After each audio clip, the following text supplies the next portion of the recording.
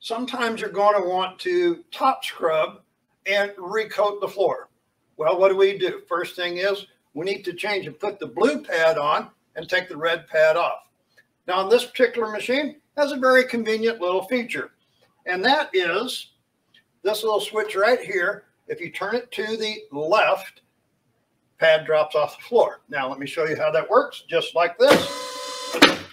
You see, the pad comes off of the machine, and there we go.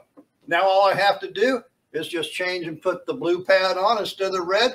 I'll be right back with you.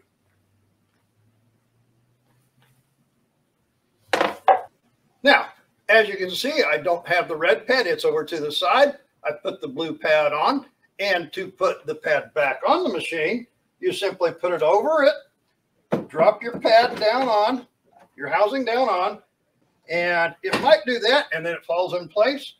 And now when I put this, pad's on the machine, and that's how simple it is. Now, if I'm going to top scrub the floor, I need a different chemical. And that's where we get this chemical here. This particular one's called Wildfire, just by name. Why do I use it? Because it is an 8 pH instead of a 7, which is a neutral cleaner. Want a little bit stronger chemical. Why? We're going to clean the floor because we're going to recoat it later. So we run the machine exactly the same way as when we're doing our daily cleaning. You just use the product according to the directions. Let the more aggressive chemical and more aggressive pad clean your floors. And then remember, always rinse.